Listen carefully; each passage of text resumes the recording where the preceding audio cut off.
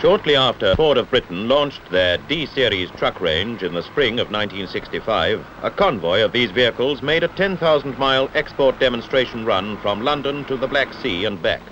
The trip was a great success as a shop window for British vehicles and a tough test for a new range. A test that involved driving over broken roads up and over the snow-lined passes of the Caucasus Mountains. Then, in the height of summer, one of the vehicles from the Russian trip was loaned to the Oxford University Sahara expedition for another 10,000 miles of travel across the sands of the Libyan and Sahara deserts. In the universities, every summer vacation sees a crop of student expeditions setting off to beat a trail somewhere in the world. They said there's nowhere left to explore, but this didn't deter 8 of us who decided on a desert trip. There were 2 objectives in our plan. We wanted to study a primitive tribe and take medical samples from a people comparatively untouched by Western influences. These were for research work in tropical skin diseases that was going on in the medical schools at Oxford. We also wanted to make an archaeological survey, and we had reports that our particular desert location contained excellent samples of rock paintings and early stone implements.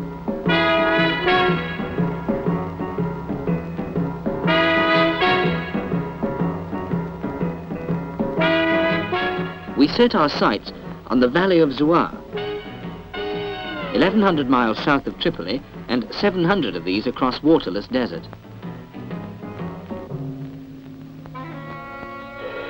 Zuar lies in the heart of the Tibesti mountain range, a territory of extinct volcanoes which rise to a height of 11,000 feet and cover an area greater than England and Wales. With the Mediterranean coast now 400 miles behind us, we took on the final stocks of petrol and water at Seba and left the tarmac road for the sand and camel tracks to Zuar. The planning had taken much longer than we thought. 2 years, in fact, of letter writing and logistics, loans of money and loans of transport, arguments about how to carry 240 gallons of water and 500 of petrol and not get them mixed up. Now, in mid-August, we were actually handling these stores and driving on to our objective. Now, the expedition had really begun. We soon settled down to a regular drill of unloading and loading, stacking our stores so that those most frequently used were easy to get at. Care and sterilization of water became a regular feature, and we'd been warned by old desert hands that whatever we did, we must ration our water with the discipline of an army. Our stocks of tinned food were sufficient for 2.5 months, and these too had to be selected with a certain amount of care, if only to vary any monotony in the diet. Regular maintenance of our transport soon became routine, for this couldn't be neglected as we were subjecting our vehicles to the toughest possible treatment.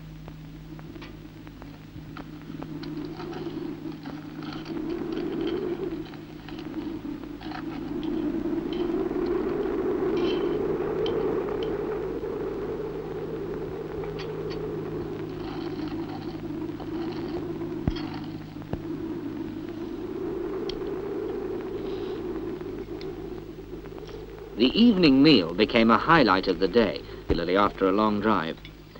At first we took it in turns to prepare the meal, but some cooks are better than others, and after a few protests we settled down to our regular chef.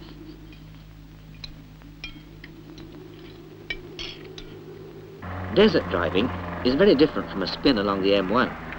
On a clear patch of sand you can get up speed and pile on the miles. Then you can be swaying and bumping over rocks at speeds little over 5 miles an hour. With the daytime shade temperature around 120 degrees, we slogged on, thinking only of the cool of the evening and a can of chilled beer.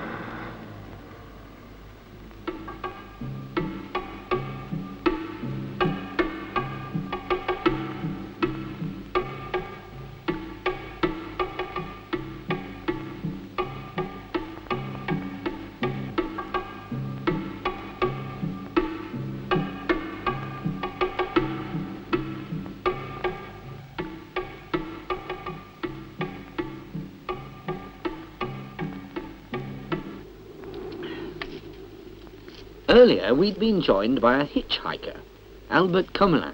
Only the desert could throw up such a man. Albert had passed this way 23 years before when serving in General Leclerc's Foreign Legion. A man shrewd and knowledgeable in the ways of the desert, he proved an invaluable assistant and a good friend. When our vehicles bogged down in the sand sea, it was his skill and on-the-spot training he gave us that got us through so many difficult situations. We soon learned the tricks of easing our vehicles through the gears, not staying too long in the bottom ratio for fear of wheel spins, and keeping moving once underway, leaving others to bring on the sand channels.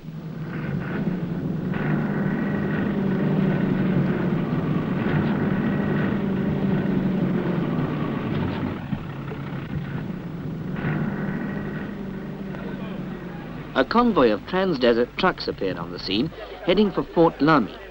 Friendly greetings were exchanged and everybody joined in to help our vehicles along. Albert was well known to them, as he'd been a driver on this route for a number of years. Clowning about in general horseplay was apparently the normal thing when two groups met in the desert. We slogged on, with Albert showing us how patient we had to be, in the endless round of digging out with the sand mats, moving a few yards, digging again, and so on for hour after sweaty hour.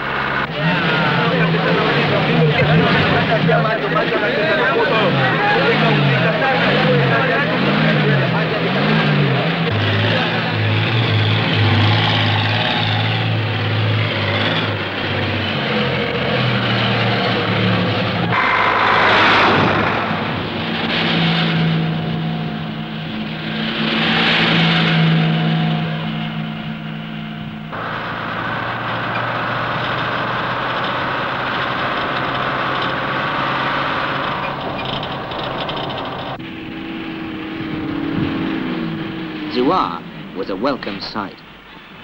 We drove into the little garrison town just 6 days after leaving the last road and petrol point at Seba.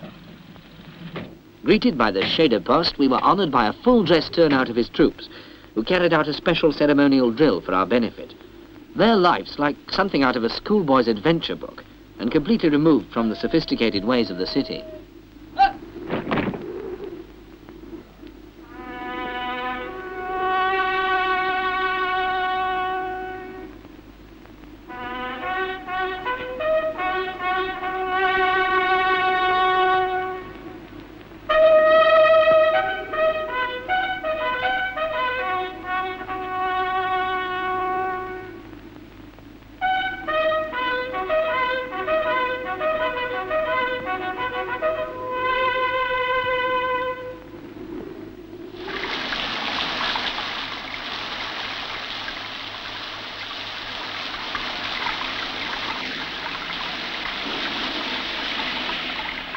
As living quarters, we were given half of a semi-detached building.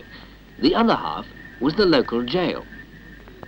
Water was now available in quantity, and we enjoyed our first shower and a real clean-up. Prisoners from the jail became willing helpers in getting our shower bath working.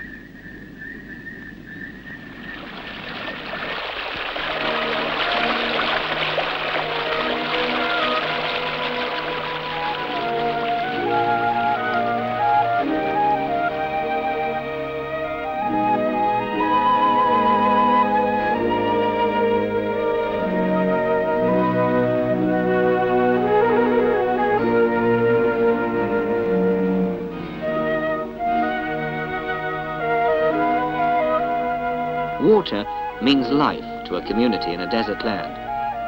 And with water comes food.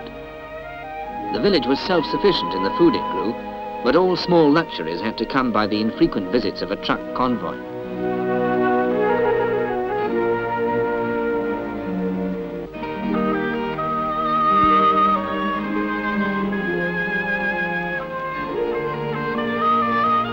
Irrigation schemes were varied, from the ancient system of hauling buckets from a well to a more modern version of a water wheel to raise the precious liquid.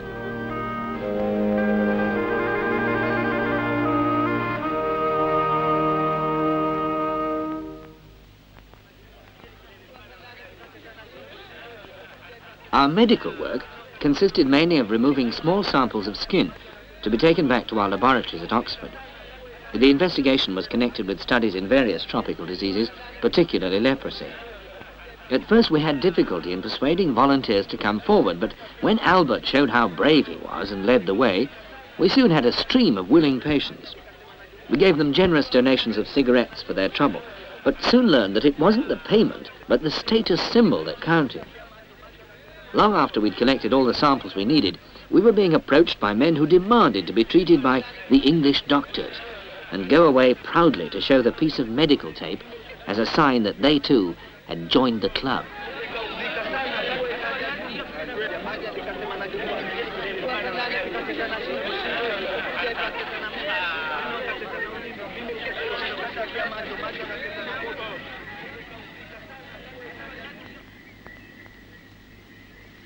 These men were a form of local police called goumiers. They willingly posed for pictures, and the fact that the Polaroid camera gave a print in a few seconds was a minor sensation. The camera became very popular when the word got around.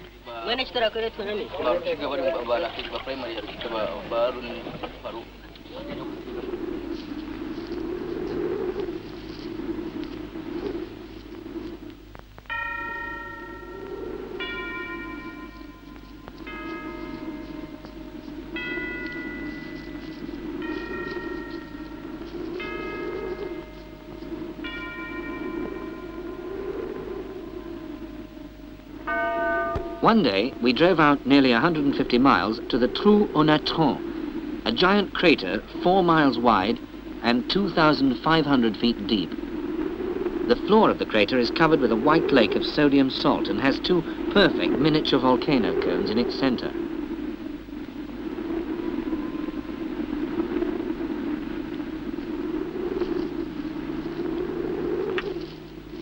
Among the rocky outcrops in the Zouar area, we were rewarded with some excellent finds in the way of Stone Age implements. These were Neolithic, but in remote parts of the world it's hard to tell when such tools were last in use.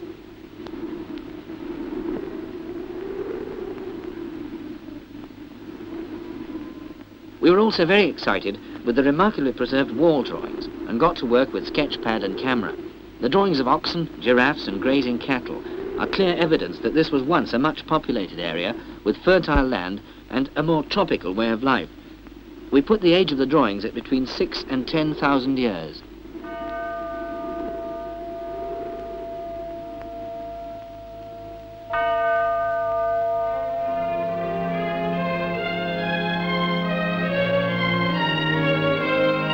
Our friends the goumiers came on the scene again, this time in their desert rig to set off on one of their camel patrols.